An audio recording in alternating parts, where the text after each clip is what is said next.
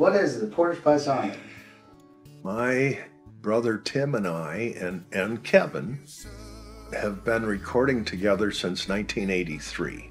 That's our first tapes that we really have, and we have them preserved. We'll explain what tapes are to most people. Okay. My brother Chris and I used to sneak my dad's guitar out of the case after school, and we'd bring it out and play it and make sure that everything went back in the case exactly as it came out. He taught me a few chords, and we played music growing up the whole time, and we still get together, either he and myself, or with a group from PJ2. We call ourselves the Portage Paisanos. Tim and I started going to Onekama, Michigan, and recording up there.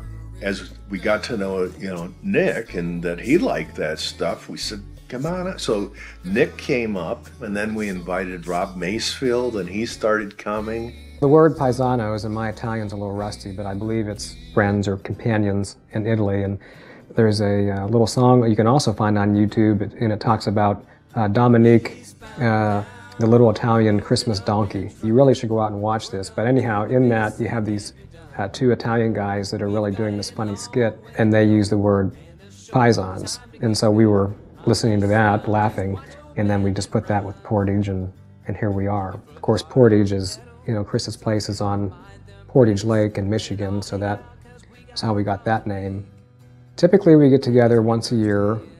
Up until COVID, we did that about maybe 6 years in a row. We like to do it in November when it's stormy and cold and windy on Lake Michigan, and that just kind of sets the tune, like the wreck of the Edmund Fitzgerald. And Tim leaves with this big hoard of data. Lay down some tracks, record some songs, and afterwards I put them together, mix them, and post them, and it's a great deal of fun. Long story short, we get together once a year at Chris's place up in northern Michigan to sing and play and record some cover tunes, basically. And we play anything from Alice Cooper to Cyndi Lauper songs. We all show up with a list. Sometimes Tim and Chris will get together a day or so in advance and just do the brothers thing. Rob likes to do the Beatles, so we all have a little bit of a different flair. We did Heaven by Bryan Adams, which was one of my favorites.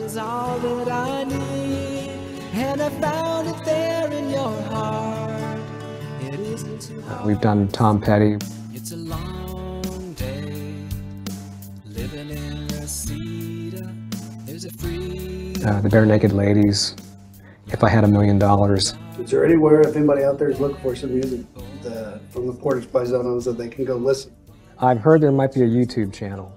Yeah, if you looked up Portage Paisanos, I'm sure you'd find it. I'm to understand that you also are a musician, not just a singer, right? Well, I started out playing the recorder, and then that led to the clarinet. I realized it was, at least in that season, wasn't as cool, so I switched to the tenor saxophone. Concurrently, I took piano lessons, so I played piano for a long time. I ended up buying an acoustic guitar and started taking guitar lessons. So that's kind of my secondary instrument, if you will. I've played bass, I've played lead guitar, I've played rhythm, I've played keyboards, I've played the little shaker egg. Yeah, right. Kind of a little of everything, I guess. I also play a number of instruments: guitar, bass, 5-string banjo, pedal steel guitar, and a little bit of drums.